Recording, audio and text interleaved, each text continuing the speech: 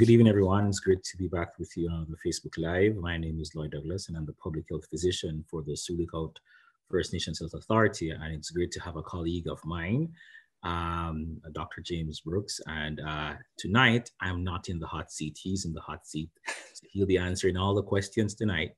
It's going to be fun. I'm going to be Nick tonight, actually, and looking forward to that. So we're happy to have Dr. Brooks, and over to you. Thank you, Nick.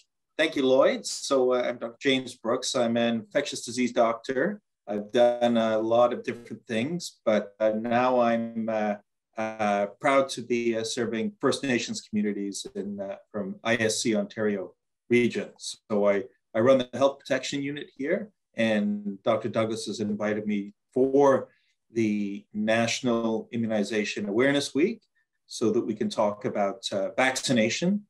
And I think anything else that Lloyd thinks he'd like to put me on the hot seat about, probably related to COVID. So, but what I'm going to do is I'm just going to ask for forgiveness here for a second. I'm in the office here in Ottawa, and I'm a rare public servant because it's 6 o'clock and I'm still at my desk. So I just have to go turn on the lights. I'll be right back. That's okay, Dr. Brooks. We're happy to have you. As you're turning the lights on, yes, it's National Immunization Awareness Week. And now than kind of like never before, immunizations, vaccinations, getting the shot is so important. And I just want to encourage each and everyone, especially with regards to COVID-19, you know exactly what to do. And Dr. Brooks is back in the hot seat, and I'm going to turn the fire on with my first question for Dr. Brooks. So Dr. Brooks, tell me, and I'm going to try to do it like Nick, because Nick has a way of asking these questions. Dr. Brooks, tell me, do I still need a COVID booster if I had 2 shots and then I got COVID? Do I still need a booster? So that's an excellent question. Thank you for that, Nick, Lloyd. The short answer to that question is yes, and I'll tell you why. So you get some protection with 2 doses, and I'm going to have a kind of a recurrent theme that I think, and as many people agree with me, that to be up to date with vaccination in the Omicron era is to have 3 doses.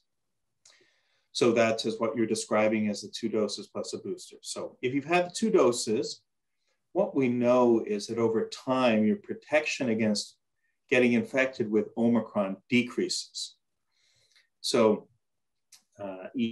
so you have an infection with Omicron after receiving 2 doses, and your level of immunity will increase. But just like if you've, with the vaccine itself, over time, that immunity will decrease. And so you'll again become susceptible to infection. And the susceptibility to infection is important for not only you, but it's also for your community.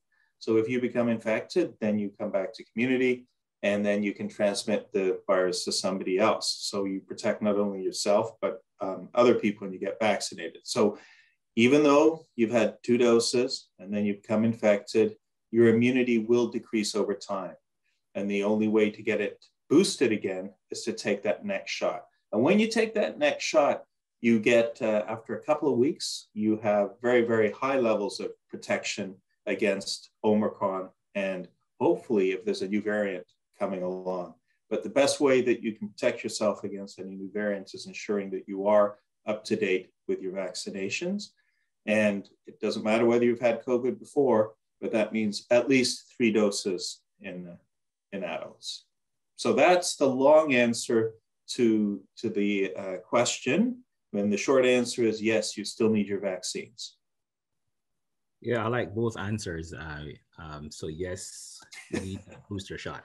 All right. So we've heard this, Dr. Brooks, and probably in the past I may have spoken to this, but have you heard that the booster side effects are worse? Is that true? So, Dr. Douglas, I've been thinking about some questions, and there's actually three answers to the question that you've asked. And I spent some time looking this up, looking at what the CDC had to say about this, what the Public Health Agency of Canada had to say about this, and also what they said out of the UK. Okay, so an important thing is that the frequency, like how likely is it that you're going to have side effects in your second or third dose compared to the first dose? And I was surprised to find out that in fact, it's less likely to happen when you get your side effects when you get the second dose or the third dose. So that's the first thing. The second thing is you're asking about whether the side effects are worse when you get the second dose. And the answer to that question is they may be, but we're talking about in terms of the type of side effects that people experience, very mild.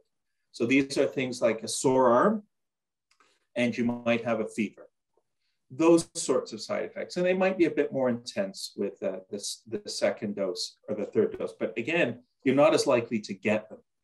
And the way that you can address that, or the way that you can lessen the discomfort with that, is to take, as directed by the person who's providing the immunization, something like Tylenol or Advil, those sorts of medicine, and they can help alleviate a lot of the symptoms.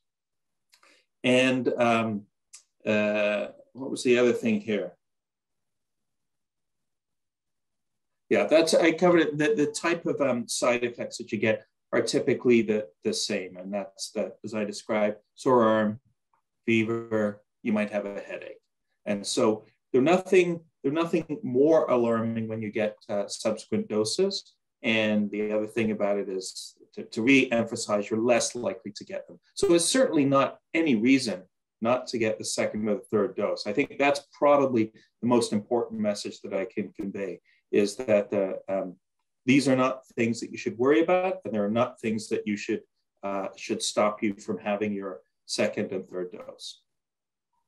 Okay, thank you so much. And I remember my own experience, and it's been good thus far, all 3 doses, and just very mild side effects, and also members of my household, just very, very mild side effects. I think my daughter, she didn't have any side effects at all. So that's awesome. All right. Next question. How many COVID boosters will we need to get? Now we talk about the 4th dose. It's now available for First Nations 18 and older who are eligible. How many COVID boosters will we need to get? And that's probably a tough question, because I know you don't have a crystal ball looking into the future, but take a shot at it. Sure. So thanks for that question, Lloyd. So I'm going to make a pitch for a podcast that I've started listening to. So it's available on wherever you get your podcasts. And it's put out by CIDRAP. So CIDRAP, and it's the Center for Infectious Diseases Research and Policy. And there's a gentleman that does this podcast. I think he's done more than 100 podcasts now about COVID-19. His name is Dr. Osterholm. And he talks about his crystal ball. And he says his crystal ball is covered in 6 inches of mud. And I think he's exactly right, because you're asking me to peer into my crystal ball and I can't even see the crystal. But I won't dodge your question. I'll take it on. But Dr. Osterholm also says that if you believe the things that I'm going to predict will happen, then I have a bridge to sell you, meaning that you have to sort of take this with just that it's like picking the winner of the Super Bowl. They're talking about the NFL draft today, and it's happening Monday, and already people are putting odds on who will be the Super Bowl winner. So I think it's in that category. How many boosters are we going to need? Well, I think that what we can learn from is history, and the history has taught us a couple of things. Is that I think most people would have anticipated that what used to be called the primary series, that is 2 doses, was going to be sufficient to keep people safe until the fall, when the predictions were that there may be a new wave of COVID coming through. So the first lesson that we've learned there is that best guesses by public health officials may not always be right when we're dealing with COVID-19. It's a very, very tricky virus, and the virus in its current form is new within humans. So it's taking every opportunity it can to find it's adapting to infect as many people as possible. So the first lesson is that it changed, and Omicron came along. And Omicron, like each previous version of the virus, is more infectious. And there are new variants that are even more infectious than Omicron, the original B1 and B2 variants, which are now circulating. And so as a result of that, the perspective on when we needed to have the booster changed, and we had to get it much earlier. So now, Lloyd, you're asking me to predict whether or not there's going to be a new variant coming out that we're going to have to get a booster for again. And that is, how long do I think that the 3 or 4 doses will keep immunity strong? And because I don't know the answer to that question, I can't say how many boosters that we'll get. My best guess would be that influenza is an old friend that public health officials have been dealing with for a century. And as it's found its steady state infecting humans, it has waves that come through every year. And every year, you should still get your influenza vaccine. So I would say that if the word booster, I think, will disappear from our language. And instead, what we will probably be looking at in the future is an annual vaccination with COVID-19. That's my best guess, Lloyd, but I'd be happy to hear your thoughts on it, as it's been a real challenge. One of the things that COVID-19 has taught everybody in the world, but especially public health people, is humility, because we've always been tripped up when we thought that we had certainty, so that we've always tried to keep people safe to the best of our ability, but predicting too far into the future is a challenge. So Dr. Douglas, what do you think about a booster, and how many will we need? Oh, James is tricky. James is tricky, Nick. So I'd say it like this. I am expecting the unexpected when it comes on to COVID-19. And I am certain of the uncertainties of COVID-19. And you are right. I will remain humble, and I will just kind of ride these waves. When we see things changing, we just kind of implement whatever measures it will take, including additional doses, probably into the sunset. I don't know how long, but that's what we'll do. No one knows. And I agree with you that I believe that we'll probably get to a point where we'll have annual COVID-19 vaccines, just like the annual flu shot.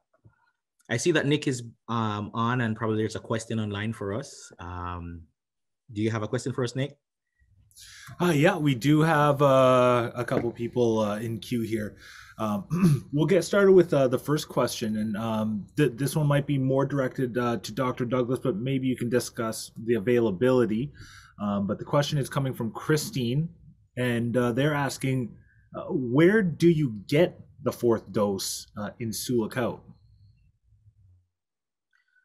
Okay, all right, awesome. That's a great question. So hi, Christine, great question. This morning, I heard from Dr. Kit Young-hoon, the Medical Officer of Health for the Northwestern Health Unit, and she states that the clinics and getting the vaccines are now at the local office. So I guess it would be the office on Front Street.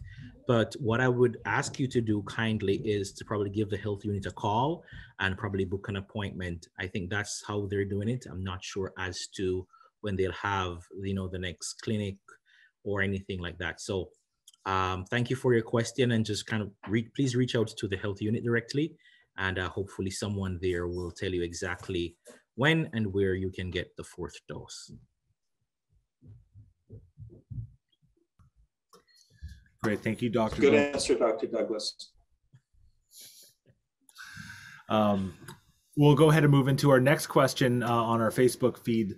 And this one is coming from Mike and Dr. Brooks. Of course, you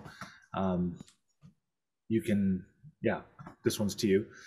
This one is, you have a community with 1,000 people in the 5 and up age group. Your vaccination rate is 40%.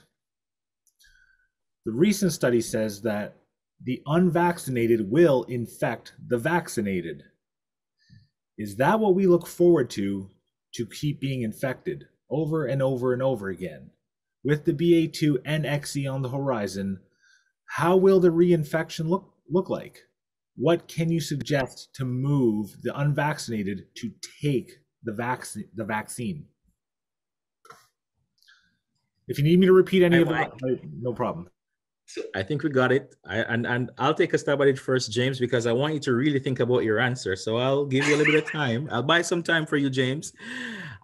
So Mike, thank you for the question. And that's a very good question. I think the article you're talking about came out in the Canadian Medical Association Journal this week. It talks about kind of, mixing unvaccinated group of people with the vaccinated.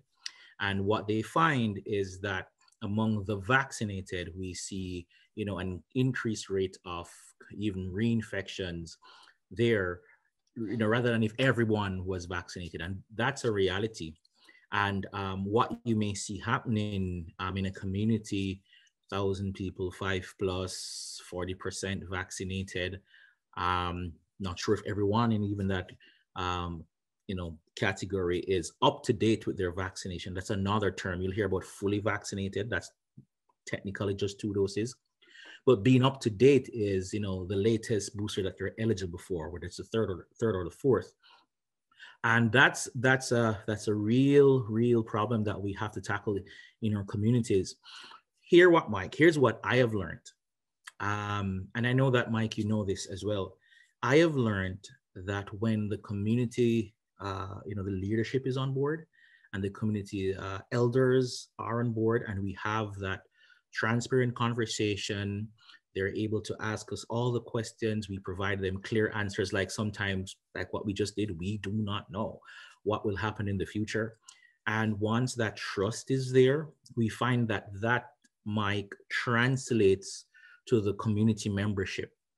And so we have to continue having the conversation with leadership in our communities and the elders in our communities. And we also are very mindful of, the history within, our First Nations communities, some of our First Nations communities. Some communities, their leadership are, on the ball. There's one small community wherein, they have already administered quite a bit of 4th doses, very high 3rd dose rate. Things are going very well, and they have kind of lower infection rates throughout this entire pandemic, even throughout the Omicron surge.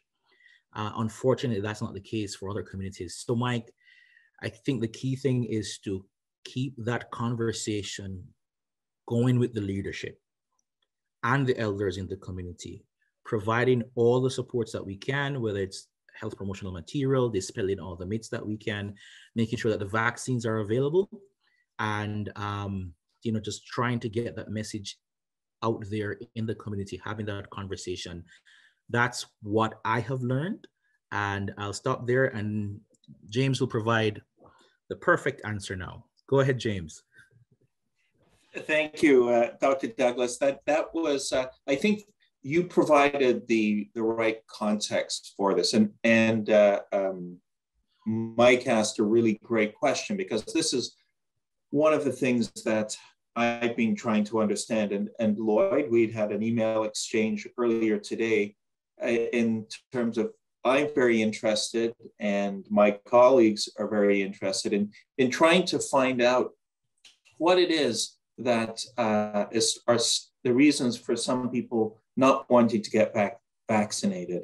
And who are those people? Are they the young people, or are they middle-aged people, or are they older people like Lloyd?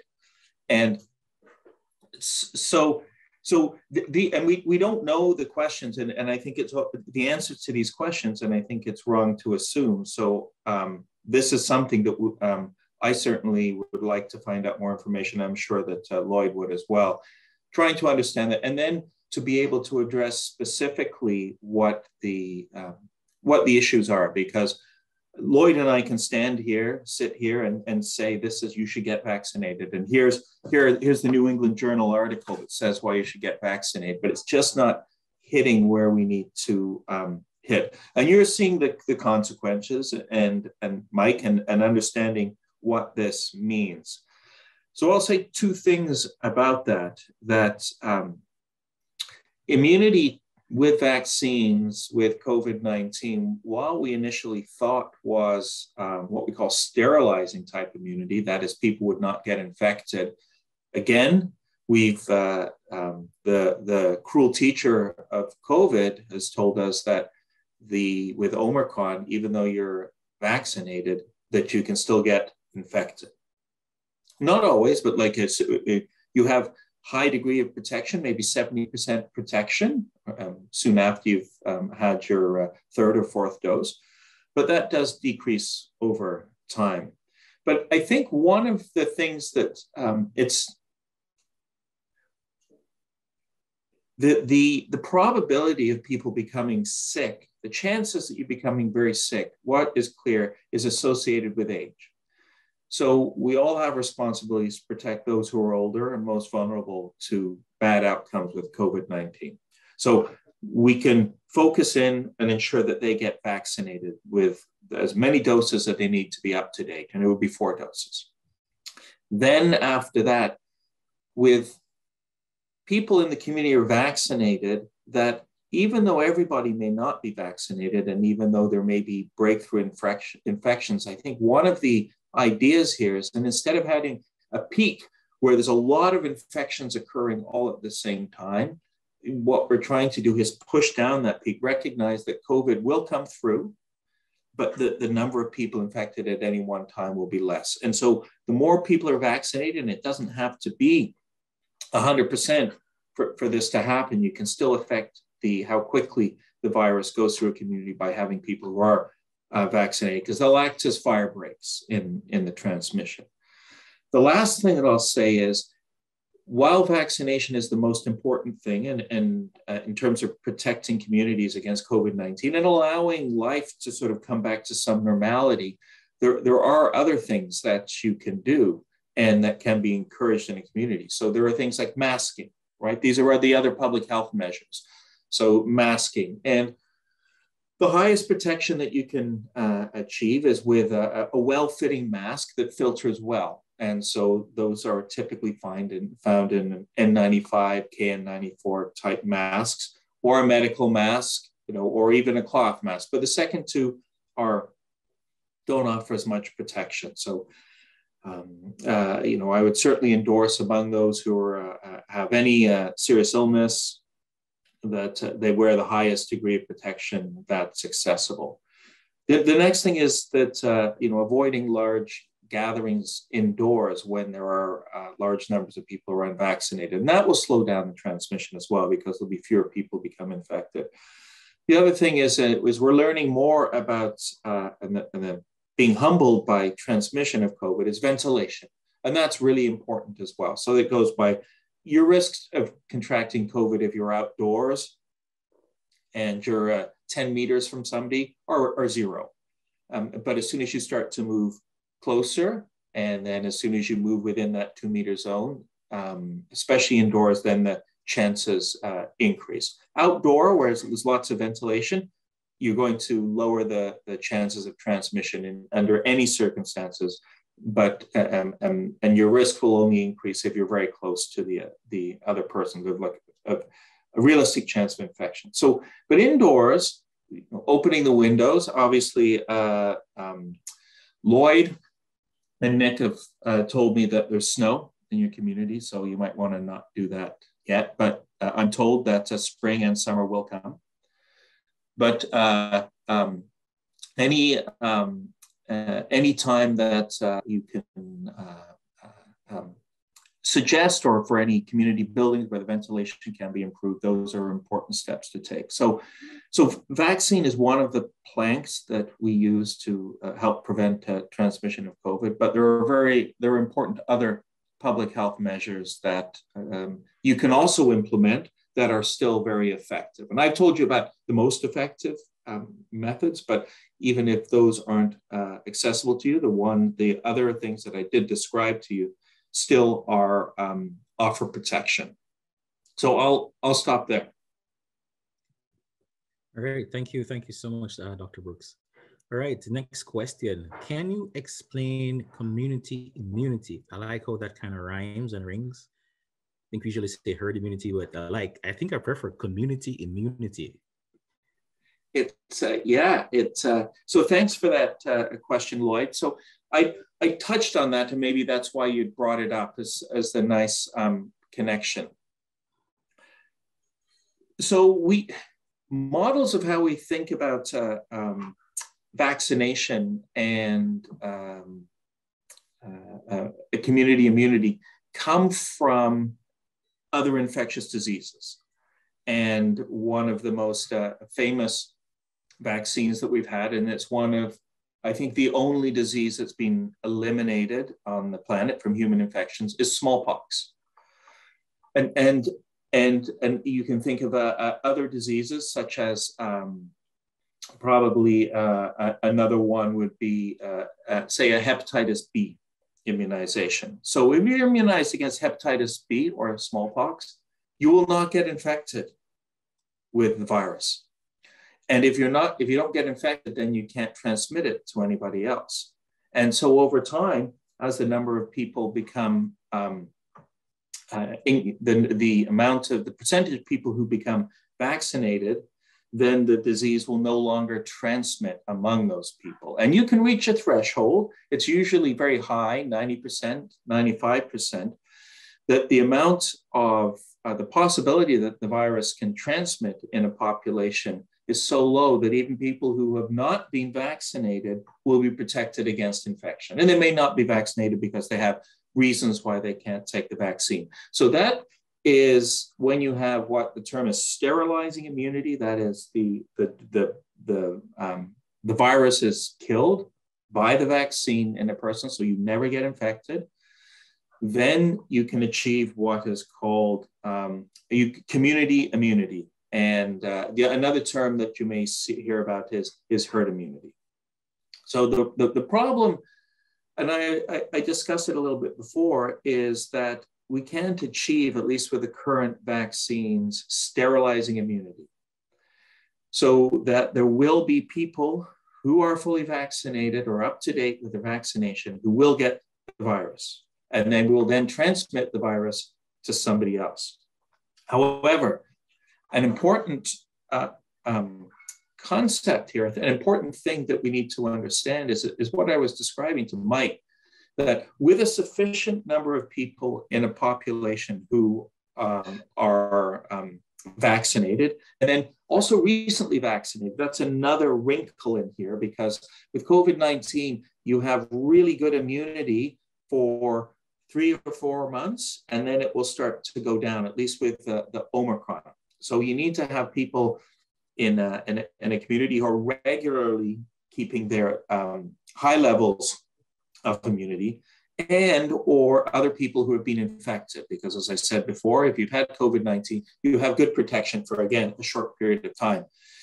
And if you have in the community high levels of vaccination, some people who've been infected with COVID-19, it's the shape of the wave of COVID that goes through that community will be different. So in terms of community immunity, it's not the typical way that I described to you before, but I think we should think about it differently. And we should think about, instead of having an overwhelming crush of infections in a community, when you have lots of people who are vaccinated and other people who've been previously infected, it will be slower, more gradual, more manageable.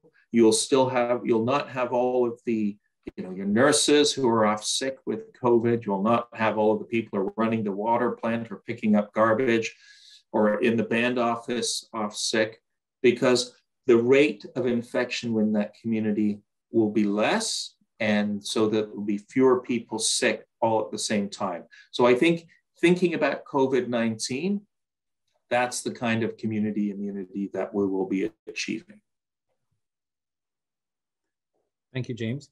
I see that Nick is back. So Nick, you have another question for us from our friends online?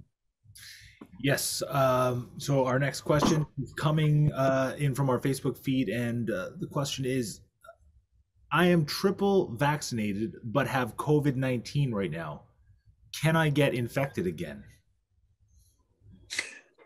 That's a great question. Let me give James some time to think.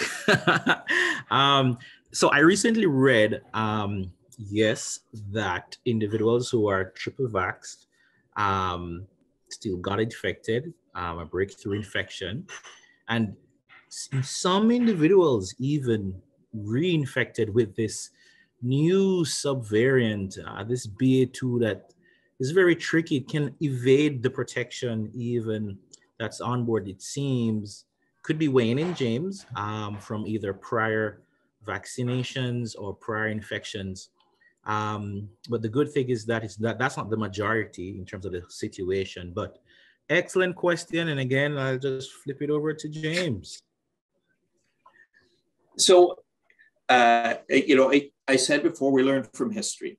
6 months after, okay, I'll ask, first of all, Lloyd, I'll ask Lloyd the question. What do you think your protection is against Omicron after 2 doses of the Pfizer vaccine, roughly?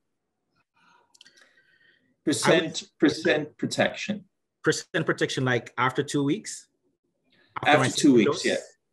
After your second dose against Omicron. Okay, you know what? I don't recall at this time. So let's say 60. Let's say 65%. Yeah. Okay. Now here's now I've got you running here. So what's your protection after 6 months? It drops. It drops. That's right. In the boots. Yeah. That's right. So you're absolutely right, Lloyd. And it's down, like in the one study that it's actually a couple of studies, but one number that I remember is 8%. Yeah. And nothing. And so it's and for the listener, the viewer, I think it's unfortunate. It's really, what can I say? You did everything right. You did everything that you should, without going to details of knowing how soon after you received your third dose that you contracted COVID. But it's unfortunate. But the other question I would ask is that, without getting into the details, but I would say that it was probably unlikely that you ended up having to go to hospital, and that you ended up on a breathing machine. So, taken into context, it wasn't for naught that you still derived benefit from it. And again, I don't know the details here, but you might have had a much milder infection than you would have had otherwise. So, and if we go back to the and I also just want to say that while I've got a chance here, and while it's in my mind, not to forget that we are in a unique time. It's an amazing time in science that never has a vaccine been developed so quickly against a new infection, and never have we developed what we call therapeutics or drugs to treat COVID-19. So if you do get COVID, remember, Paxlovid is available. Lloyd has stocks of it in his basement, and it's a safe and effective treatment to prevent bad outcomes from COVID-19. And so I just want to say that now. But as we go back to the viewer's question, which was, can I get COVID-19 again? And I can't say with certainty that with this variant that you won't get infected again. What I can say is that I think in the short term, you would have a high degree of protection. But 3 months from now, 4 months from now, I can't say that that will be true. And the other thing that and so that's why it'd be important for you to get your fourth dose. And the other thing that I would say is that, again, as Lloyd and I have both agreed here, is that we're humbled here because there may be a new variant that comes along that is even trickier for the immune system to prevent. So while that may seem a bit pessimistic, I probably should have reversed things and gave you the more positive news first, which is that I'm hoping that you're well, and I'm saying that that is one of the things that is durable with these vaccines. It's keeping people from having serious outcomes, ending up in hospital or with a breathing tube or worse. And I'll stop there. And thank you for the question. I think that's the same message I'd like to repeat and echo, that being up to date with your vaccinations, even if you get infected, your chances of being hospitalized or ending up in the ICU or dying is significantly reduced. And a part of kind of like the way forward, especially with that question from Mike, living with the unvaccinated around us, is that we may get infected, but what we'd want for individuals is probably to have mild infections if they do get infected, and that we can manage, that we can deal with. Some key messages that I'm kind of working on, James, is one of the first ones is like, if you get COVID, don't give it to others. So if I have COVID-19 symptoms, I should self-isolate, go get a COVID test if I can, that sort of a thing. That's a key message. The other thing too is to realize that vaccines, you have lots of evidence, and it's National Immunization Awareness Week, that the COVID vaccine is safe and it's effective. And that's a clear message now also, and it's effective not just for adults, but for children as well. And we should go and get the vaccine. The other key message I would say is kind of, let's keep on doing the basics, right? James spoke about the basics, wearing that mask, avoided crowded public indoor spaces, continuing to wash your hands, that sort of a thing. Those are like the basics that we're going to hold on to, those basics for a long time. And it does help, those basics. It did help with influenza and probably other viruses. So those are kind of like good things to hold on to, moving forward. And the other two, and James just mentioned them, is that thank goodness we have these oral treatments. My basement is not full of Paxlovid. It's at the nursing station. But we do have them in the region. So we have those treatments. And what we need to do is we need to identify those individuals who are eligible for the treatment as quickly as we can when they get COVID, and offer them that treatment, like low thresholds, no barriers, easy and quick access to Paxlovid, key. Then the last thing that we need to do is to identify the most vulnerable individuals and protect them. How do we protect them? Ensuring that they're up to date with their vaccines. If we are sick, if I have COVID, I don't go and visit James. He said that I was old, but everybody knows, just look at the picture, he's older. So I'll make sure I don't visit James while I have my COVID. I just kind of keep my COVID to myself. Those are things that we have to do, as we move forward. So again, happy to know that you have your 3 doses on board, and we pray that you recover quickly, and wish you all the best. All right, let's go on to the kind of next question. Let me go, because it's National Immunization Awareness Week. You want me to switch things up a little bit? All right. What kinds of diseases do childhood vaccines protect from? So we're moving a little bit away from just COVID vaccines. I think we've hammered that message, get your COVID vaccines, but it's National Immunization Awareness Week. What kinds of diseases do childhood vaccines protect from? Hey, Lloyd. Yeah. I have the list here. Let's do a game here. Okay. Yeah. Okay.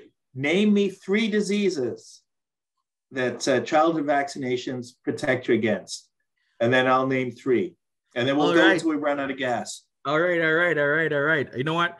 The easy one. I'm just gonna say MMR. Because it's like measles, mumps, rubella. Easy. There you go.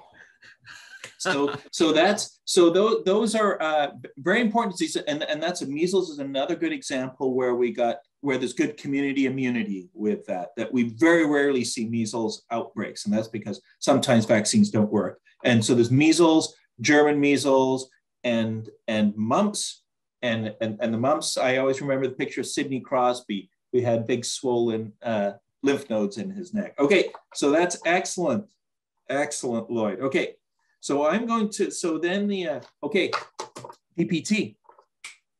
So those things. So diphtheria used to be, it's an infection that you end up with in your mouth, and it causes a membrane to go over the back of your throat, and it makes these terrible toxins. And it used to be probably the #3 killer of children in the world. And now nobody sees diphtheria at all. So that's one. What's other? P, pertussis. So pertussis, whooping cough, the 100-day cough. And that's, that again is, in the absence of that, it's again, used to be one of the high on the list killers of children, especially very, very small children, babies, I guess we call them, but babies. And because it's such a terrible infection for babies to have, now we've come around and we give mums a booster when they're pregnant. So it's very important I'll take a chance to plug this. When you're pregnant, is get boosted with pertussis vaccine so that you pass those antibodies on to your child when the child is in the womb. And that will protect the child and stop them getting sick from pertussis until they're old enough to receive their own vaccine. The other thing that'll, another in my 3 letters is tetanus. And tetanus is a terrible disease. It's the other title for it is lockjaw. And that's because your muscles just go into tetany. And it can be so bad that your muscles will squeeze by themselves that'll actually break your bones. And this used to be a terrible infection and occurs very rarely now. But again, I'll take the opportunity to say that you need to get boosted for this infection throughout your life every 10 years. So those are my 3. Okay, back to you. I'll just give me another one, Lloyd. All right. We have polio, we have Haemophilus influenzae, we have varicella for chicken pox, and a little bit older, hepatitis B, we have HPV, we have the meningococcal vaccine. So yeah, I think I've exhausted the list a little bit.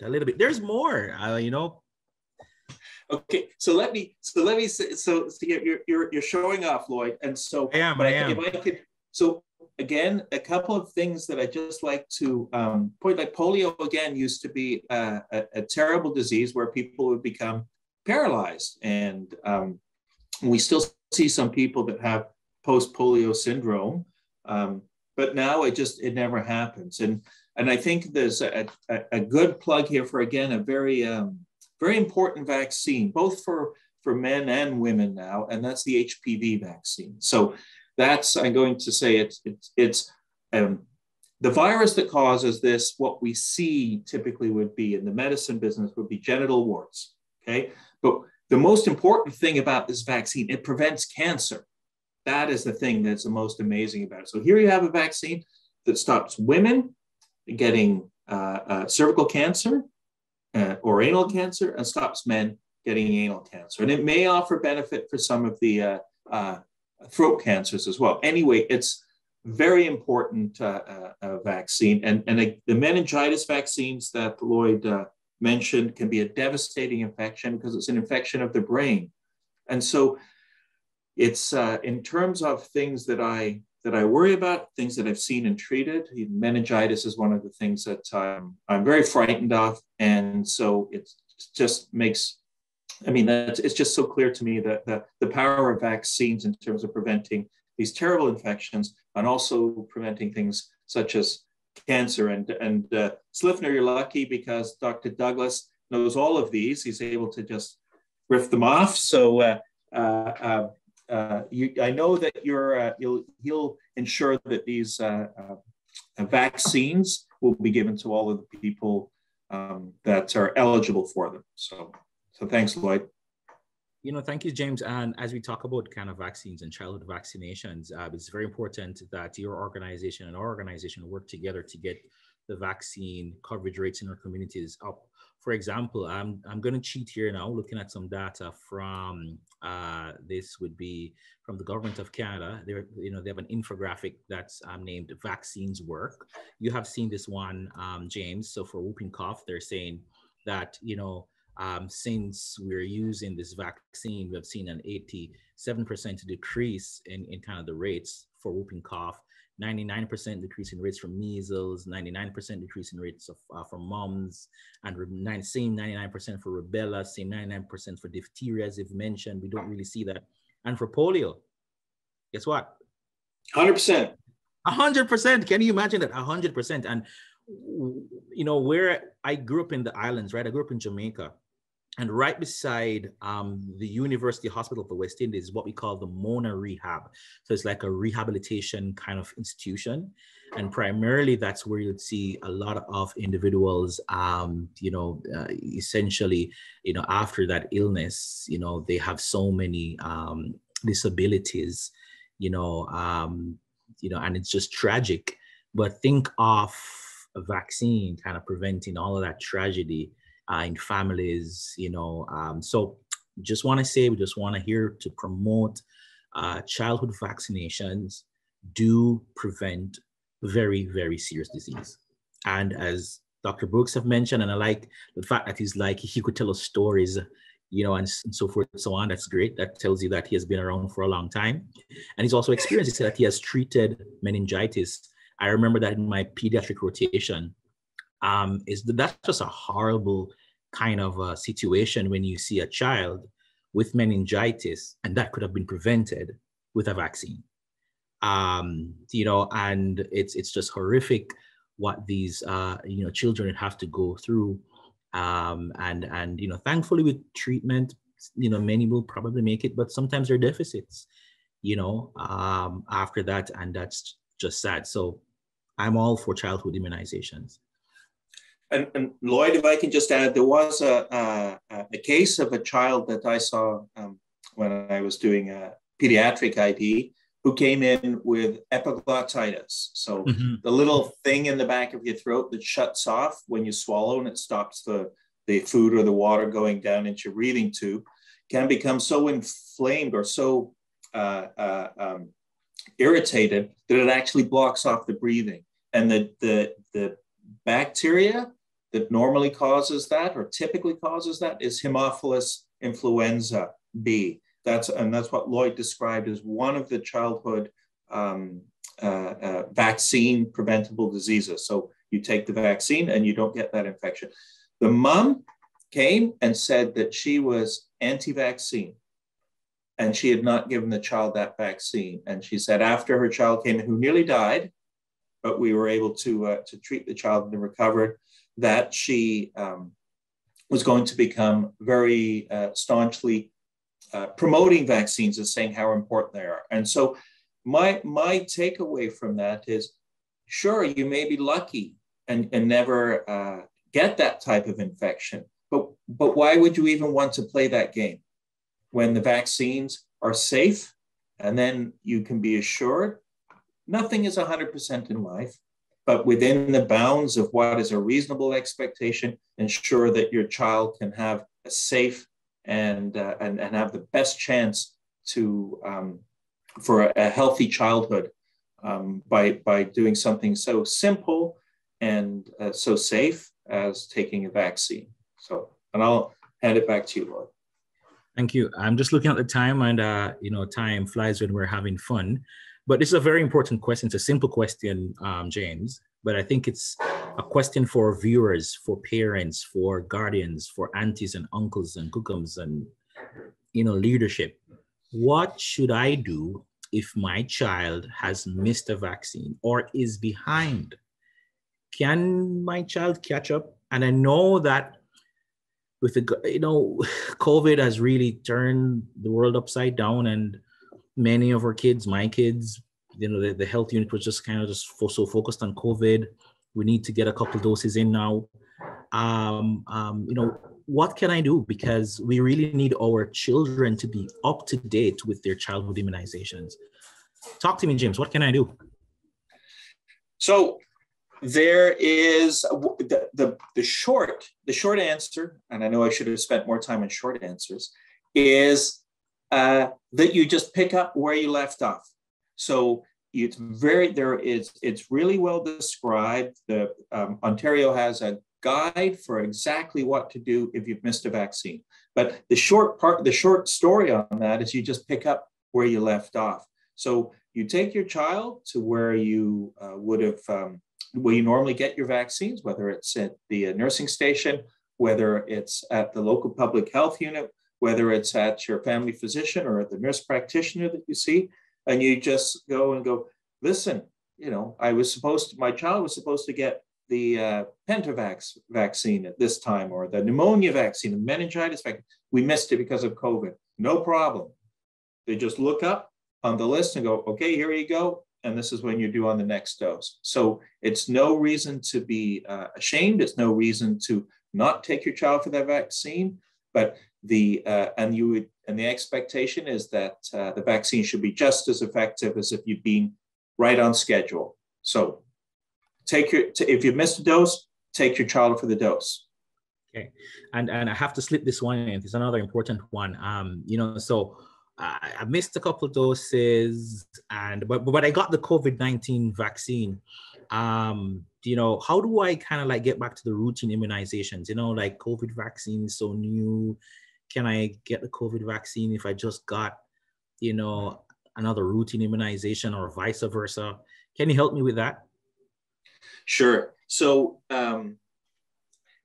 this is I think about this a lot in a different context. That let me tell you something, Lloyd. That the greatest thing about us as humans is we have an immune system, and I'll tell you why that's an example of why it's important.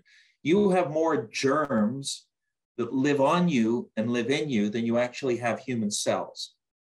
Okay, if you were to count the number of bacteria in your poo when you went to go for a poo, if you were to count those bacteria, there are more bacteria in there than there are humans that have ever lived on the planet. Okay, so we're always fighting against, and every time you brush your teeth, you put bacteria into your blood. And you have an immune system that just deals with it. You never know that you're covered with all of these bacteria inside, outside, and they keep going into your system. So with this amazing immune system, there's nothing to worry about if you need to sort of go and get one vaccine and get 2 vaccines or 3 vaccines. Whatever you need to do in order to catch up, it's perfectly safe. It's been, not only from what I've told you from a theoretical perspective, because your immune system deals with all kinds of new infections every single day, dealing with 3 vaccines at one time, it's nothing. So you can catch up. You can sort of say, okay, give me the COVID-19 vaccine, this vaccine, and this vaccine, and you can take it at the same time. And that way, you're not increasing the chances that you're going to miss out and fall behind once again. So hopefully that answered the question that you were posing. Definitely. So I have to slip this one in. I think we're close to the time now, and this is probably going to be my final question, Nick. So oftentimes when we talk about immunizations or vaccines, we think kids. But what about adults? Do adults get vaccinations? And could you talk about adult vaccination and the importance of adult vaccination? Oh, for sure. There is nobody, everybody benefits from vaccination. And we think about vaccination in terms of blocks. So we think about childhood vaccinations, which we talked about, and you demonstrated your encyclopedic knowledge of vaccine preventable diseases in children.